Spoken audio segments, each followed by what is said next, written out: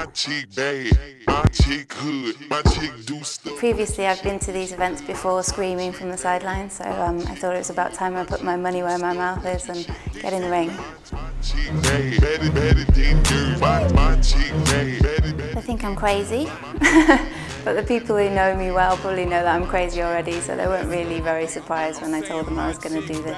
My chick hood, my chick do stuff that your chick wish she could. Biggest thing is to stay cool, stay calm, keep my focus and just be ready for whatever she's going to throw at me. Her body won't quit, so full pipe down, you ain't talking about. We've both been training really hard. I think we're both very ready for this. It's going to be an awesome fight, so I'd just say good luck and may the best girl win.